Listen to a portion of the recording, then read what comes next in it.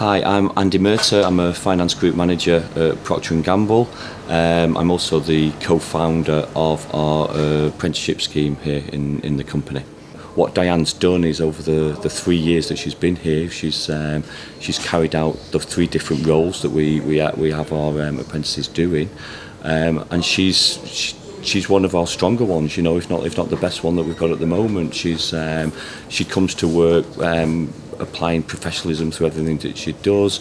She's got first-time passes through her AAT qualifications. She just has a can-do attitude that delivers exceptional results as far as we're concerned. So she goes out to the schools, works with the schools and encourages students to become new apprentices. This is one of our major recruitment streams at Procter & Gamble, and it's really, really important to us.